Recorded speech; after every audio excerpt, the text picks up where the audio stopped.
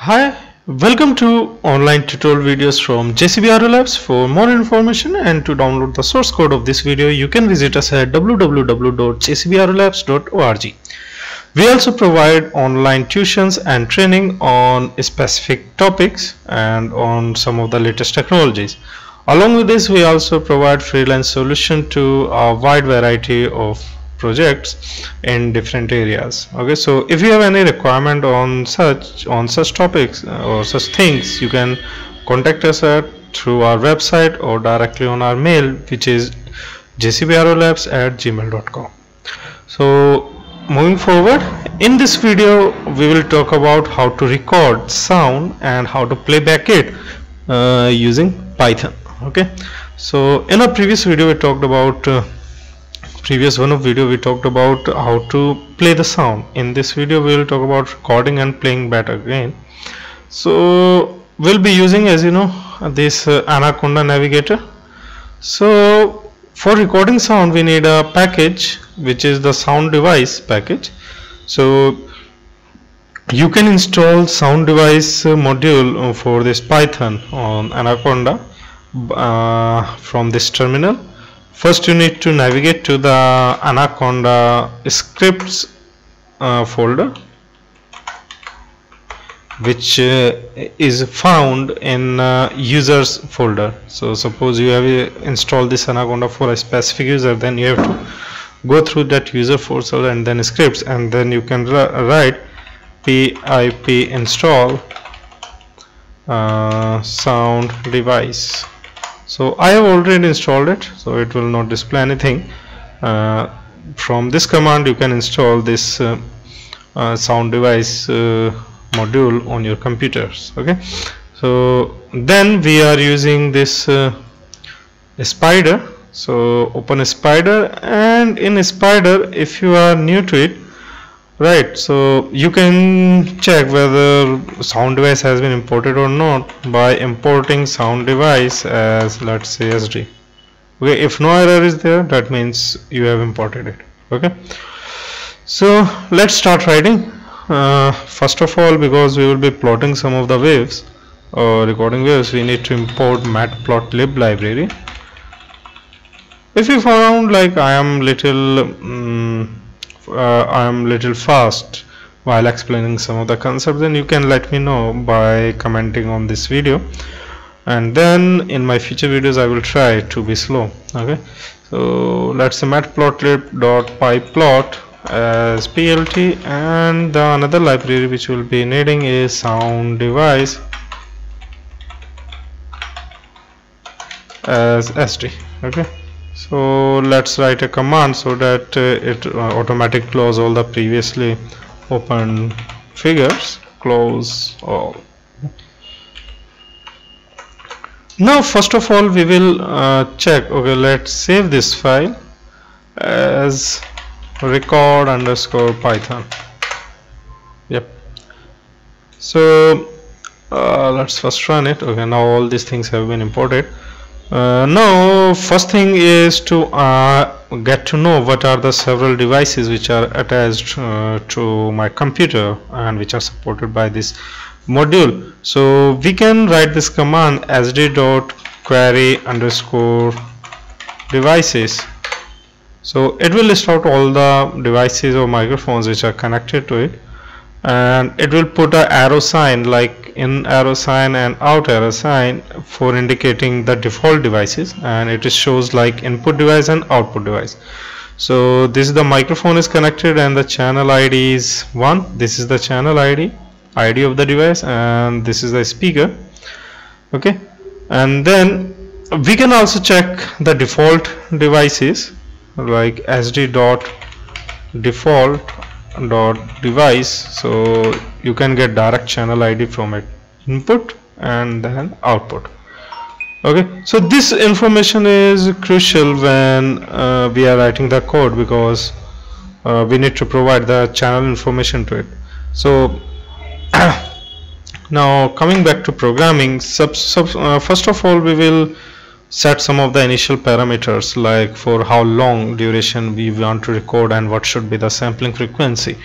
of the recording. So first we need to provide the sampling information, like let's say we are using a 16 kilohertz and the duration of, let's say we are recording for 3-second duration, and then okay, now that's it. And then let's make an indication. Let's record voice. Okay, so first of all we let's print an indication to the user so that he or she can understand, okay, they have to start speaking now. And then we can use command sd.rec. it is a record command. In this this by default takes up number of frames as an input, like how many of frames you want to record. So for that reason we need to provide this duration multiplied by sampling frequency and the integer part of it, so that it takes only integer number of frames. And then we will provide the sampling information, and then we can provide the channel information, like channel 1. Okay, and I hope this is fine. Yep.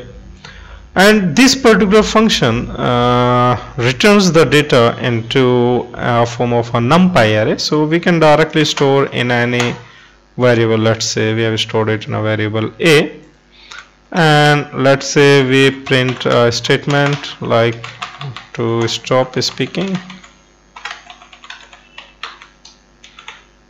Okay, so there's several default settings as well, like because device is directly connected as default as an input, so if we don't provide this information, even then this code will run.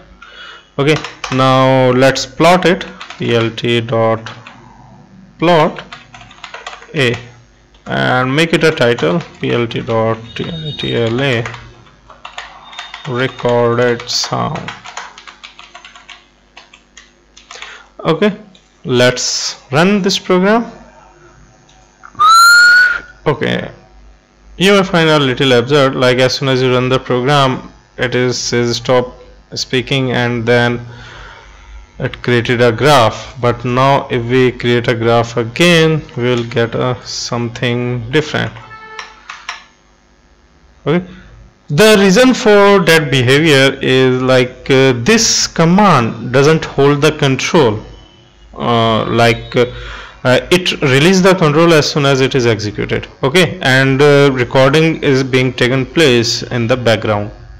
So obviously it is a very it could be very little awkward when we are recording something, because we want to record first and then we want to move forward.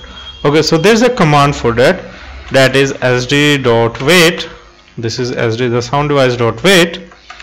So it will wait until a recording is completed. Okay, so now you can check the difference in the output. Okay, so let's run it again. Okay,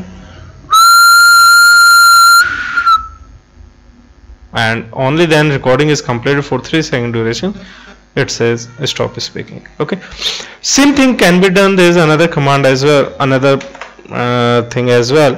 We can provide the same information here.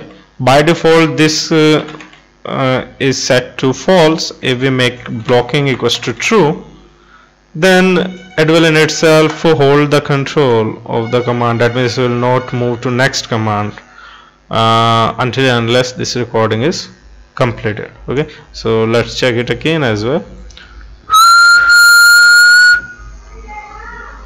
Okay, only then this will come up.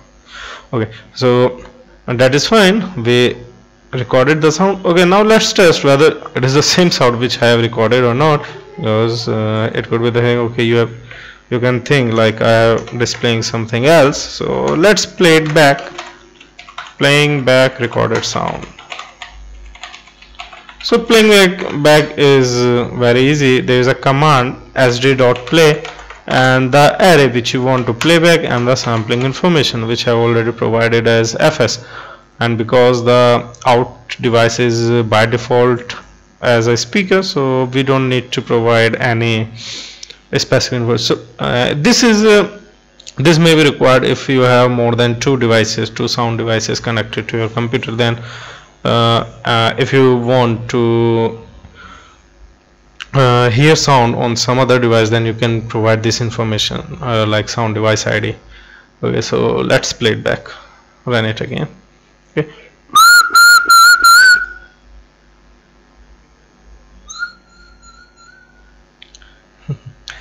Okay, so let's run it again.